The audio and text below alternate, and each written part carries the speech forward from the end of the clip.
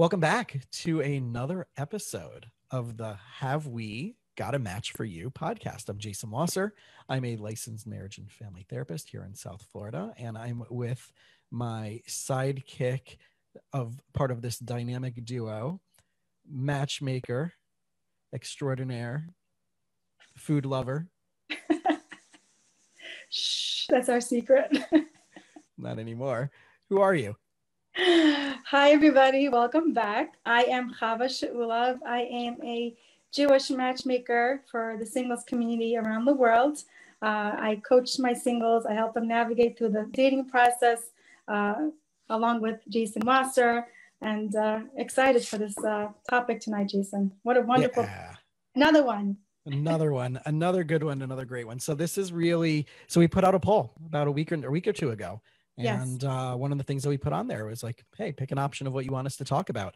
And this one came up pretty highly rated, if I'm not mistaken, of the idea of why do we attract what we attract, right? And we see this in all of the different forms and all the different groups of like, why am I getting the same story over and over again? Why do I always have the same people treating me the same way? You know, why does my scenarios always end up with the same type of results?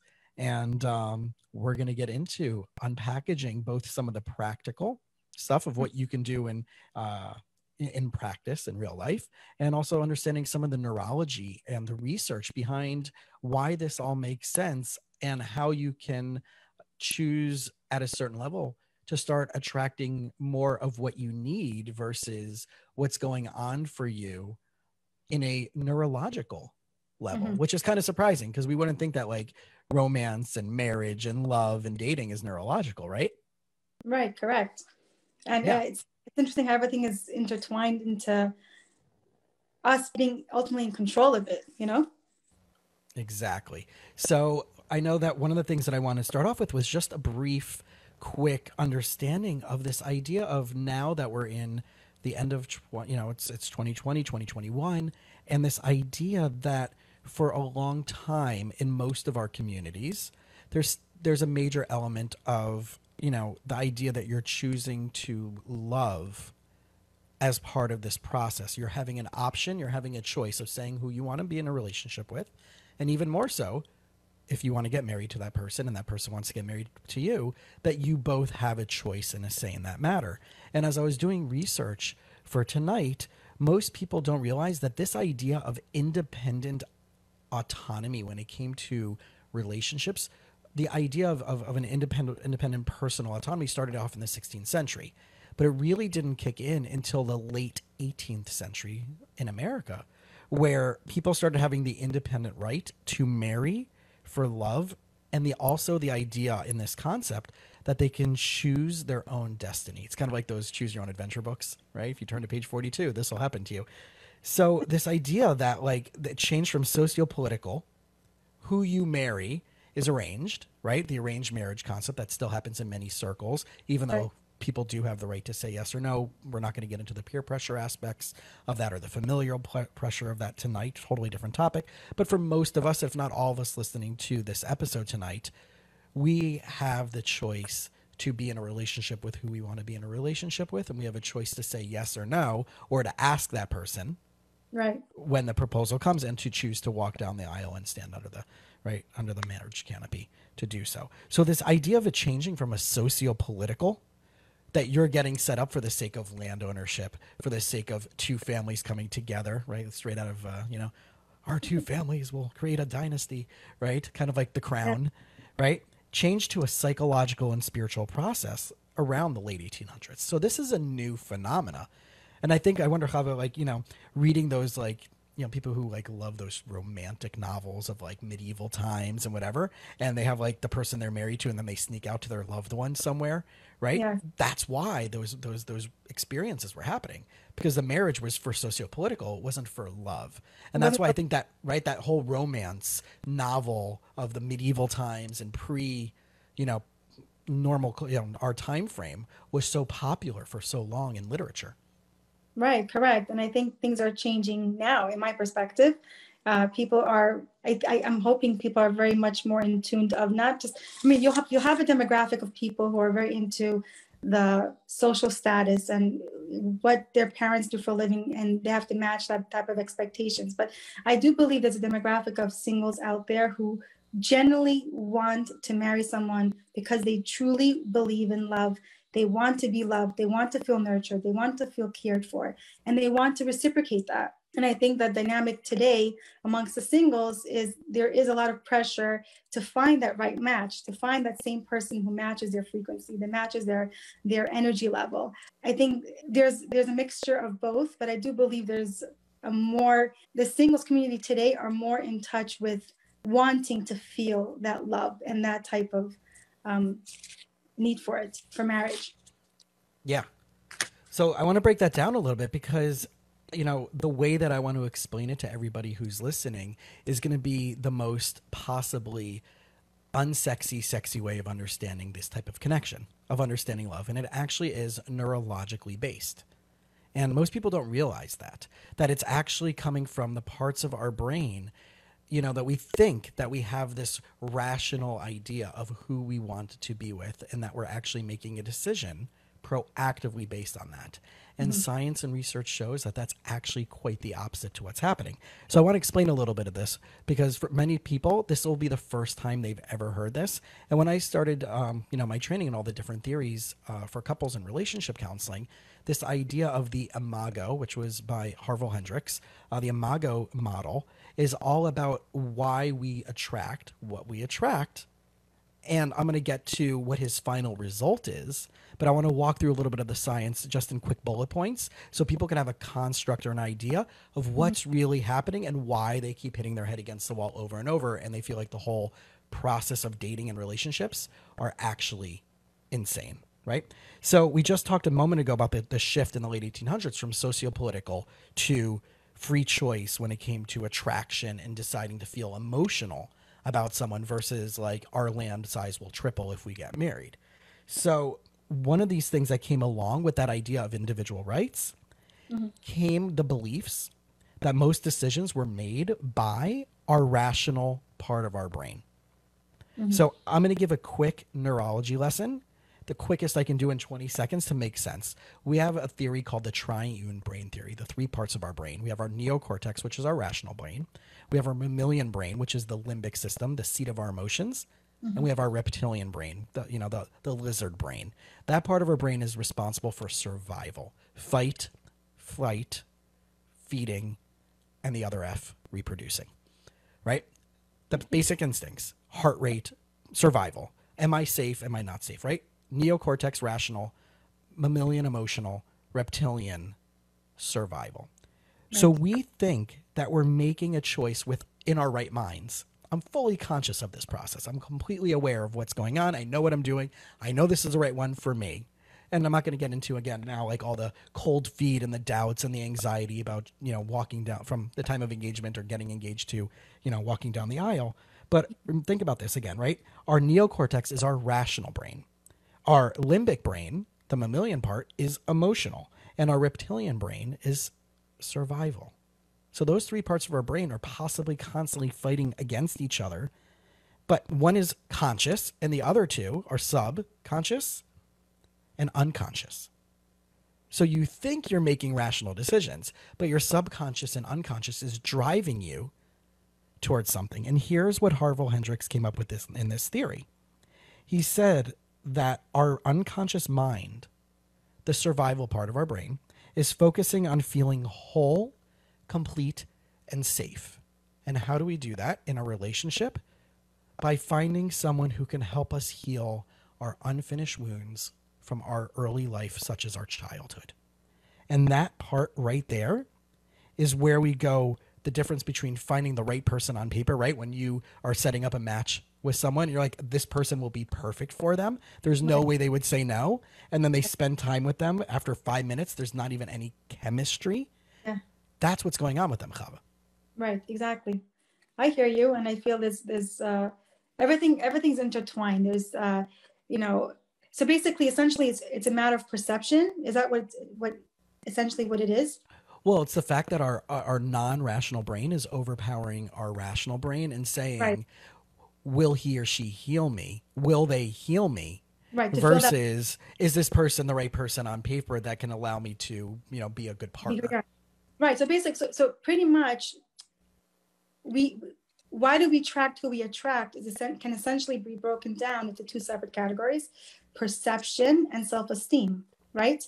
Yeah. So perception, which everybody is approached by good people and the wrong people.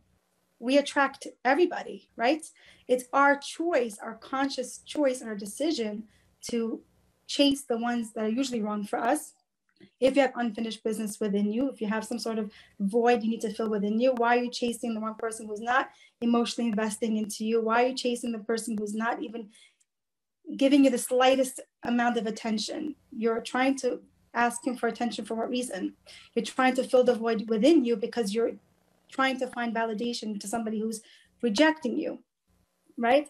And our perception is, that's based on self-esteem. Our perception is we're masking someone and we're trying to pretend that they have this value when they really have no value to them. We're trying to pretend and fantasize that they are who they are in our mind, but in reality, they don't even exist. So I feel like it's competing with each other, our conscious and subconscious mind. Does that make sense? Yeah. So let's break that down even more into a practical sense and take it a step further, right? So again, we have the idea that our unconscious mind is focusing on feeling whole and healing early childhood wounds, what I would call unfinished business, right? Stuff that you bring to the table that you don't even realize is there, that you're projecting. And the way I describe this to my clients is kind of like, if you had a criminal lineup, right?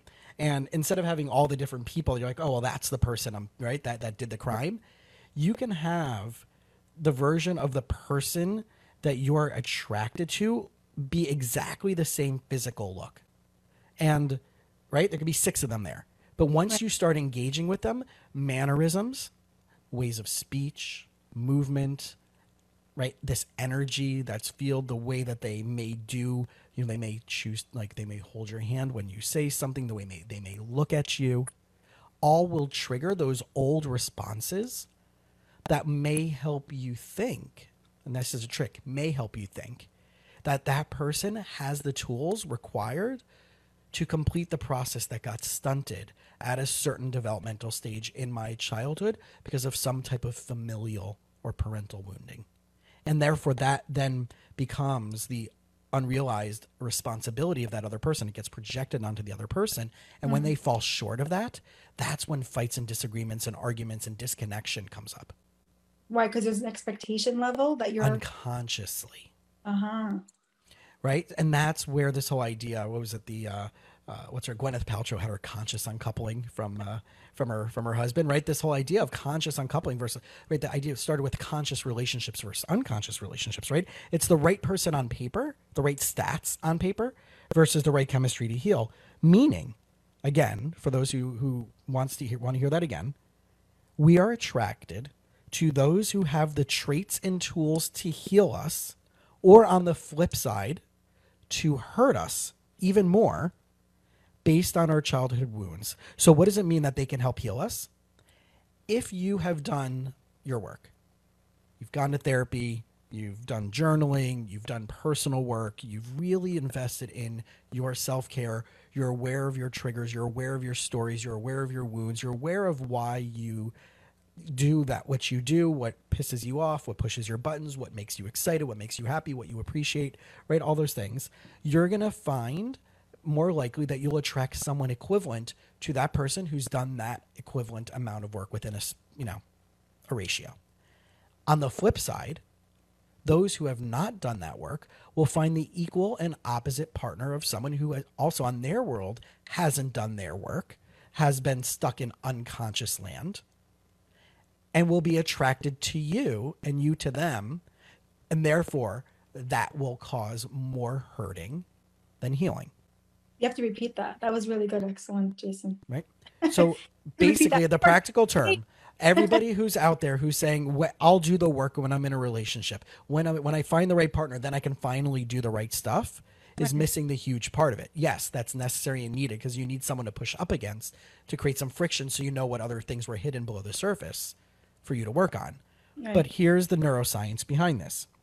We are attracted to those who have the traits and the tools to heal us or to hurt us more than we already were in childhood based on our childhood wounds and the work we did around it.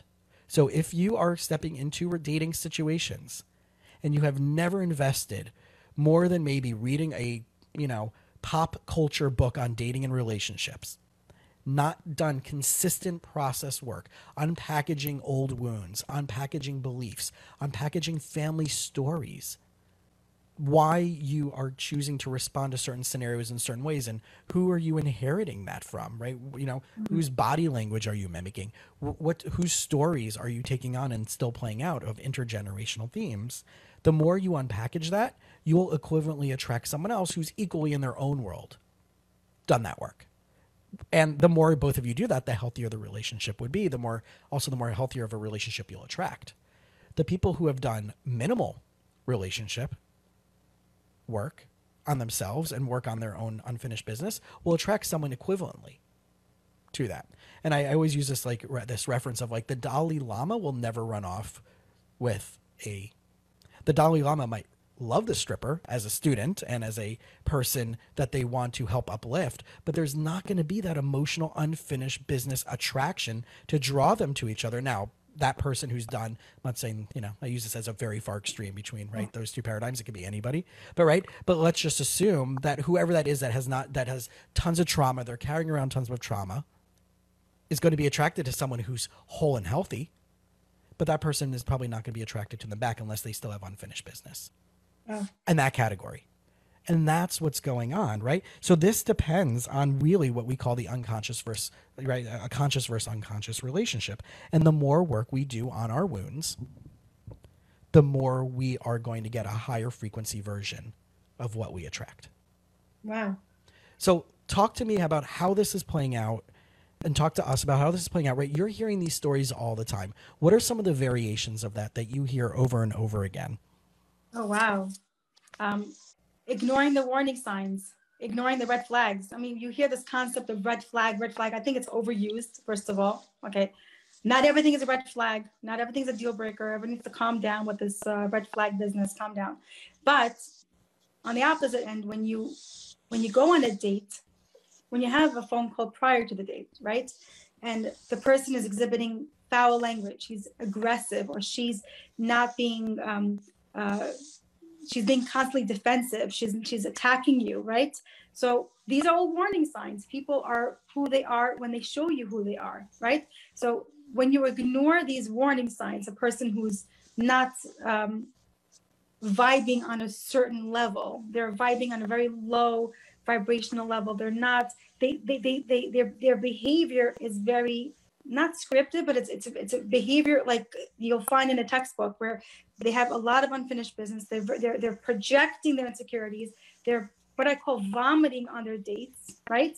My ex is like this. My ex is like that. My girlfriend is like this. Everybody's crazy. Whoever they dated was crazy. They themselves are not crazy.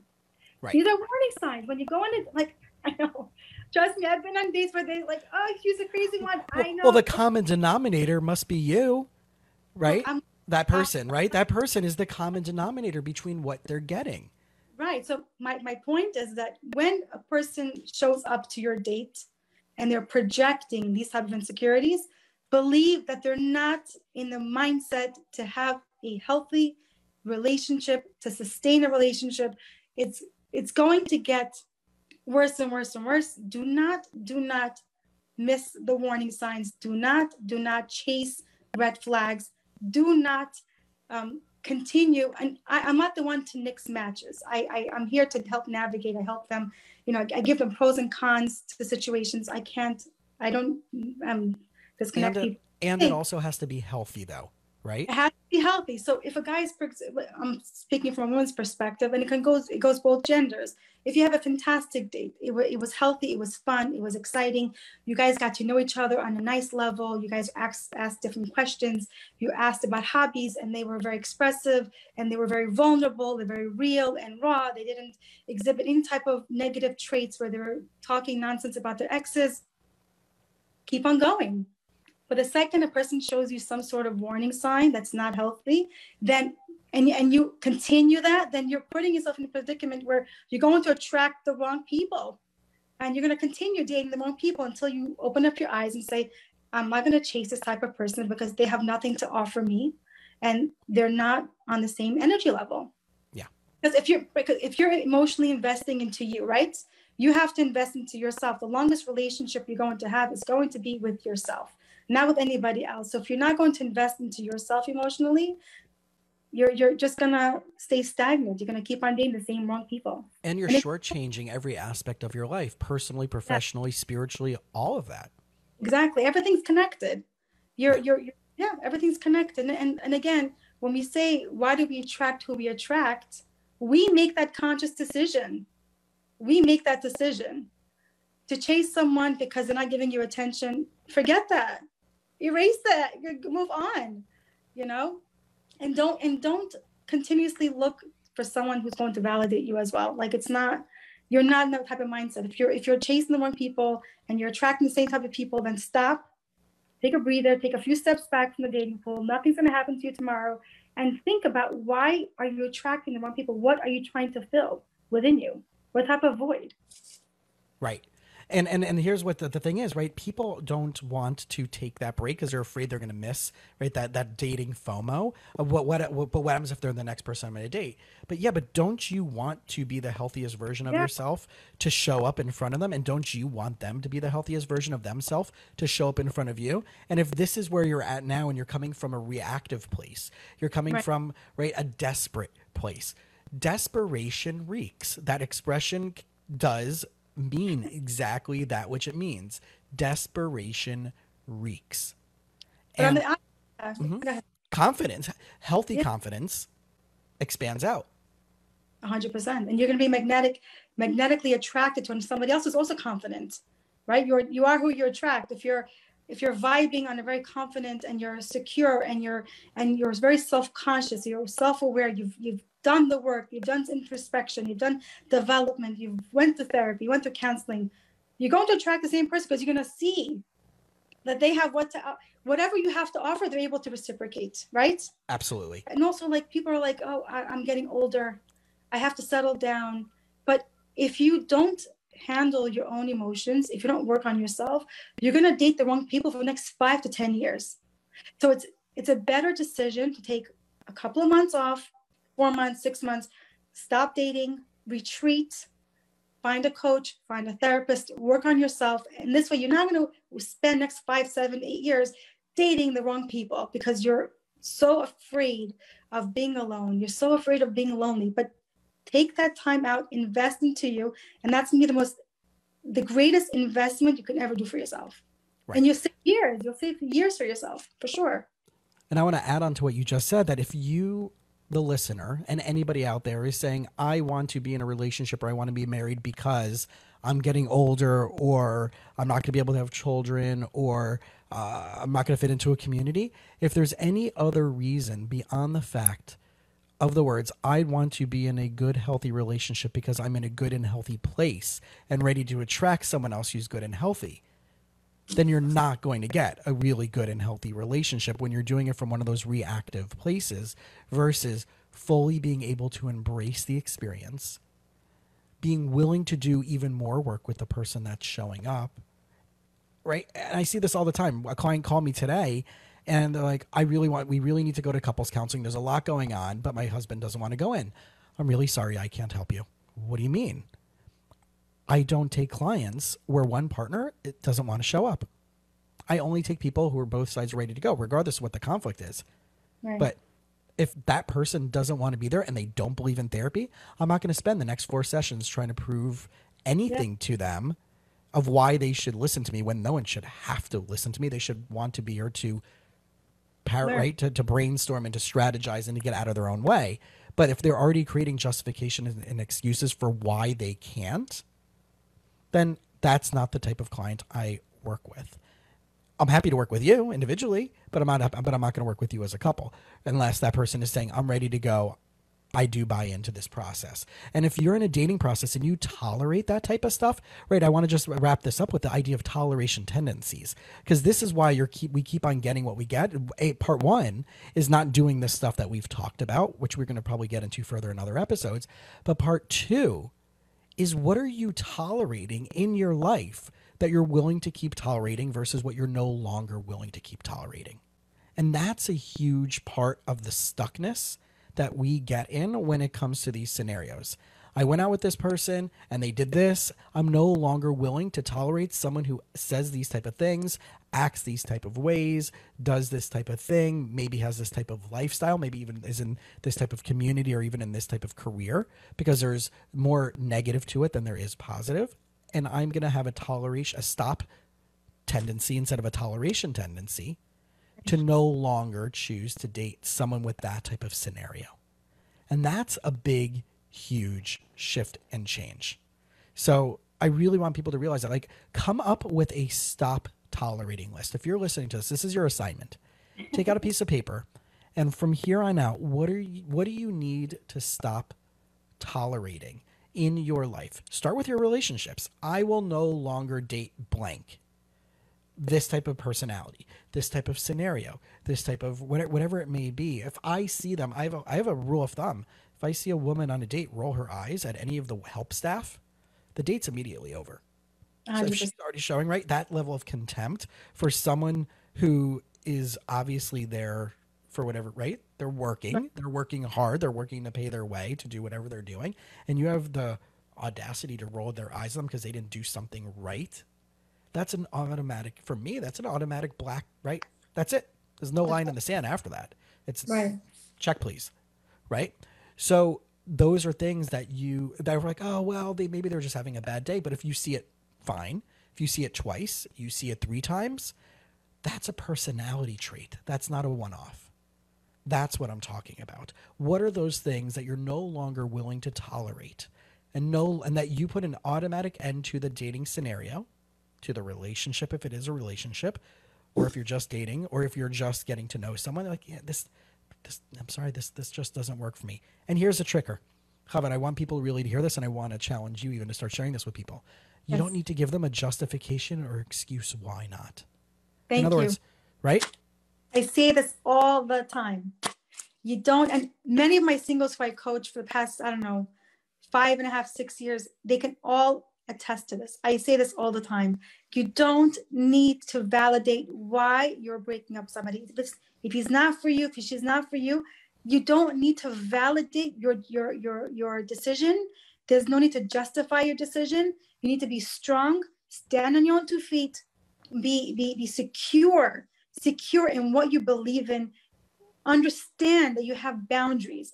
And if you allow someone to overstep your boundaries, you're losing your self-respect. So give that respect back to yourself. If someone is not for you, he's not for you. That's it. The end. Right. And I'll give everybody a script to use. I really want to thank you for your time. I wish you the best of luck, but this isn't working for me. Exactly. Period. Do not add anything. Do not try to handle their objections, their rebuttals, but why? What did I do? Again, thank you. I appreciate the time to get to know you. This isn't going to work for me. And I think it's enough closure. I think people are always talking about, I never got closure. That is closure. Someone's telling you you're not responsible for their closure. You're not, right? Guys, hear this. Exactly. You're not responsible for anybody else's closure when you decide that scenario is no longer working for you. And this applies in all different types of scenarios, but most specifically, we're talking about relationships, right? Now, it doesn't mean that in the possible, right, if that person's like, no, let's work it out. If it's right, you're already invested in a relationship. I'm talking about in the early stages of the first couple dates, right? Or first couple conversations after a date, maybe not even meeting. But to say like, hey, like, I'm just not feeling it, or, right, there just doesn't seem to be enough banter for me, or, right, but that's too much. It's too much. Thank you so much for your time. I really wish you the best of luck. This isn't going to work for me. And that's it. It doesn't need to be this emotional. You're not being mean. You're not being rude. You're not being a dick. You're not being a biatch. Listen, at those stages, there's no obligations. Exactly. And that's the healthiest thing you can do. So, Chava, I think I want to follow up this conversation maybe in our next episode, and I want to go through what the characteristics are of a conscious relationship. Yes.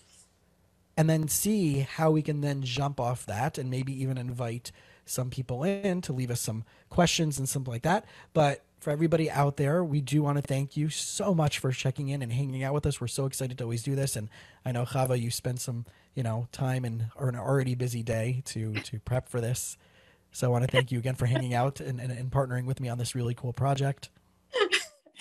Thank you, Jason. I did not prep for this. It's okay. Thank you, Jason. It's calling me out. Thank you, Jason. This is all scripted, guys. This is totally professional. I want everyone to know this. We do not rehearse. We do not practice. We do not share questions. We literally pick a topic and we just talk like we do on the phone, or, hey, what's going on for an hour and a half to 2 hours. But we do not know what is going to fly. So we hope you guys enjoy our discussions. We're looking forward to part 2 of why do we attract who we attract? And hopefully we can compare the conscious signs and the unconscious signs. Yeah. Of a healthy relationship for sure. Looking forward. You got it. And then for those of you out there who have not yet followed us on Instagram, we got a match for you? Please show us some love. And then, obviously you can interact with us there. You can leave us questions if you want. You can reach out to us that way. And we look forward to seeing you on our next episode. Yes, thank you. Good night, everybody.